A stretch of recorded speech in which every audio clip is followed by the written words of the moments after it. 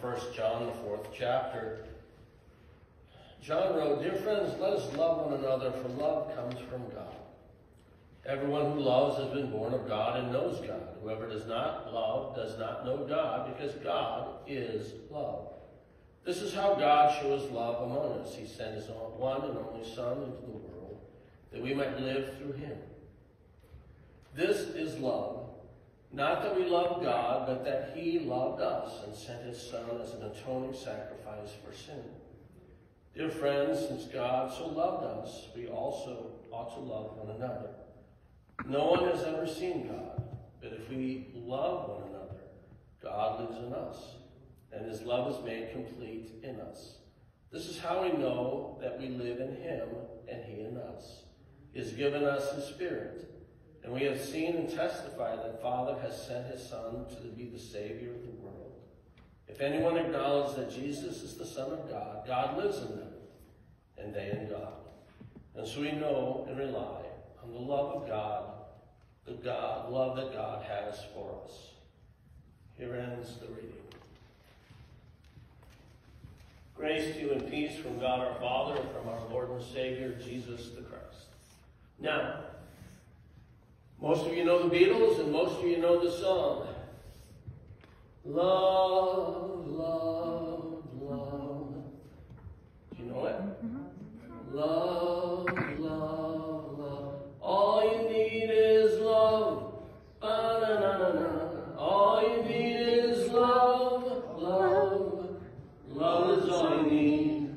I would just change the Beatles song to say, God's love is all you need. God's love, of course.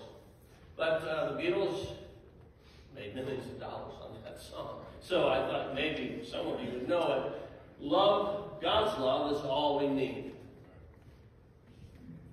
And yet, there's a struggle with love.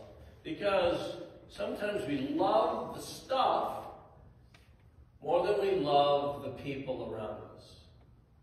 Sometimes we love the things that are inanimate rather than those things that bring life to us. When I asked what your first love was, some of you thought of a person, some of you thought of chocolate, some of you thought of your toy train, some of you thought of other things. God's first love was you. God's first love was you. And I hope that inspires you to be prepared to hear the two stories that I have to share with you today. Both of them difficult, but we will begin there in love. I was called out to go see a family. It was rare. I had traveled. It was to the hospital at Wright-Patterson. They don't do anything, so I was surprised I got a call.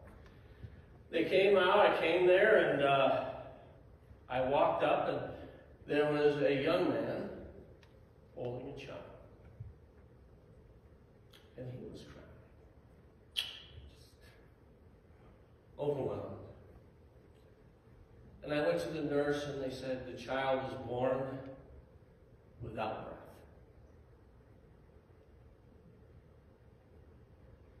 So I went to him, and he was inconsolable.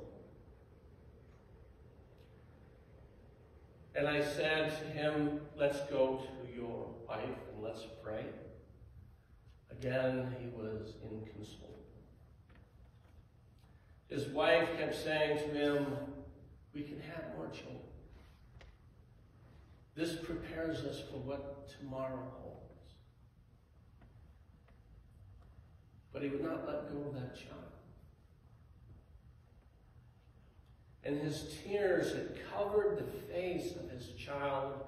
It gave the idea, the image that the child too was weeping.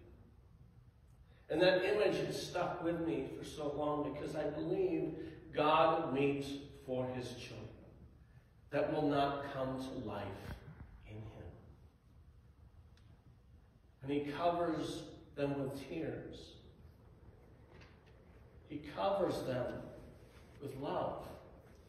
And yet they will not listen, and they will not breathe in his Holy Spirit. love is not all we need. Sometimes we need understanding.